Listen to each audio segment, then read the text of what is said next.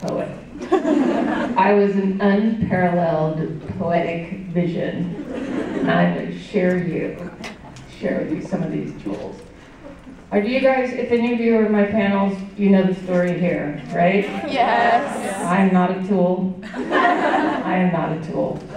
But I am blind. These are my only glasses. I will be reading my cool teen poetry, wearing my shades.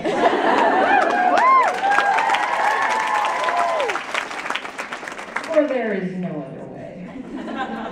I'm not reading something from my feminist poetry magazine, Madness This, based on the Emily Dickinson poem, Could This Be Madness This? And I have to tell you, yes, this could be madness.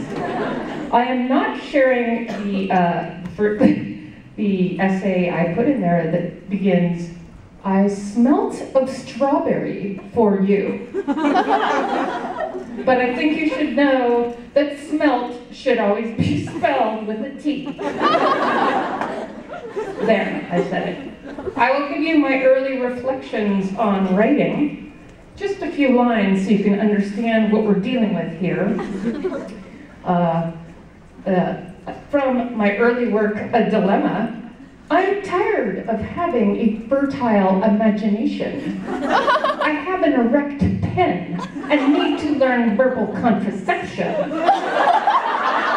This most illegible fornication is not in keeping with the word of wisdom in my real family, but then apparently neither is abortion. There you go. Just so you know what we're dealing with here, that is what we are dealing with here. Then as I go on about the creative act, let me tell you, as I told my friend John Green earlier, I'll sing the fire songs. In case you wondered, I'll sing the fire songs, songs that steam and sting, hissing as I amble them into your cool snow. That's right. I can't even go on because I have no idea what any of this means. I'll give you one more sentence so you know. Okay, so you know how incomprehensible it gets.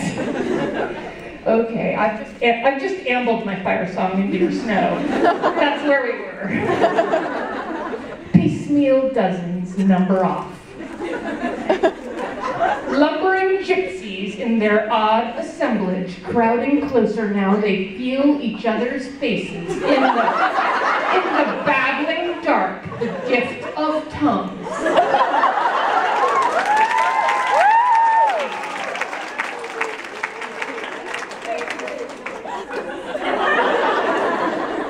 I'll just wrap up this writing one.